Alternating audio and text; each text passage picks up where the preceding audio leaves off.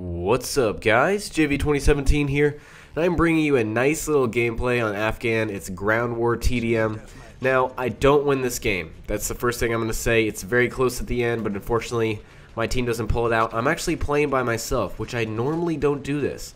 And I've been playing on a lot of Modern Warfare 2 lately, but before I get on to the topic of this video, I think I've been just a lazy player. And in this game, I'm going to point out some key points where I think I'm actually starting to understand this game more. And it's not like, I don't know, something about, I think you can be a lazy player, and I think that's what I tend to slump into, this laziness of just running around. Oh, that guy killed me. Let me go get revenge on him because he's an asshole. You know, just a lot of stupid decisions are made, and that's what makes kind of a newbie slash bad player, or just a 1 KD average player, is the decisions you make. And I think in this gameplay, I really kind of demonstrate making better decisions, at least better to my standards. I come out with a 21-7 KD, that's a 3 KD, so anyways, just wanted to give you that kind of preface before the game starts. Also, I go on a really bad death streak. I die like 6 times in a row, but like 3 of the deaths are complete bullshit due to the fact that it's Modern Warfare 2.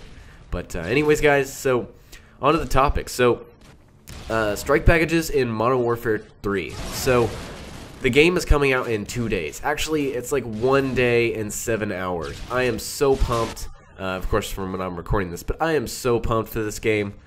It feels like it's Modern Warfare 2 all over again coming out. I was just sweating until I got that game into my hands and playing the game. But now we have strike packages, and kind of the thinking I had until probably a day ago, I was gonna be like, yeah, I'm gonna be this most boss objective player ever, you know, and that was kind of my mindset. And now I'm sure in Modern Warfare 3, I'm sure you'll be able to play game modes like Domination or TDM with a party. You couldn't do that in Modern Warfare 2 for God knows what kind of reason. I don't even know. Actually, you could play with a party, but you couldn't play it in party chat for some strange reason. But anyways, I was going into Modern Warfare 2 like, hey, I'm going to be rolling support strike package. I'm going to be getting all of those kill streaks. I mean, you know, point streaks. And, you know, I can die as much as I want. And I can just run to the enemy and blah, blah, blah. And from what I've heard from many commentators, this game, Modern Warfare 3, is going to be a lot more run and gun. And that actually made me believe that, hey, maybe it's going to be more friendly to me, because I believe I am a strong run and gunner. I think most of the times my gunfights that look at that aim right there. I mean, sorry, look at that accuracy. Yeah, most of the gunfights that I lose are from people that were prepared for me. You know, they were prepared. They were sitting somewhere, aiming down sights, you know, ready to kill me. That probably accounts for at least half of my deaths. And I think that a run and gun kind of game would actually, it would help me out.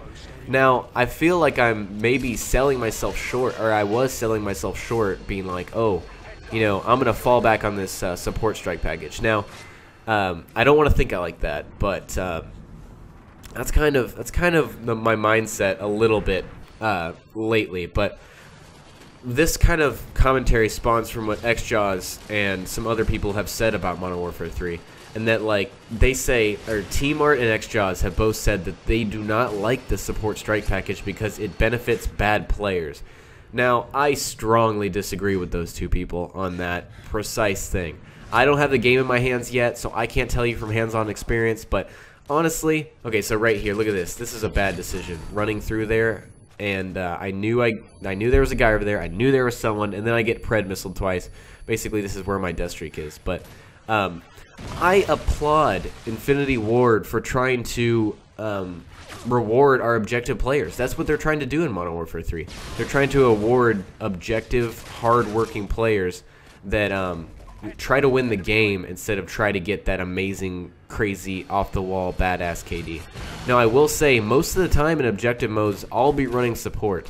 But, of course, you know, TDM, other kill-based game modes like Kill Confirmed, I think I'll 100% be running Assault.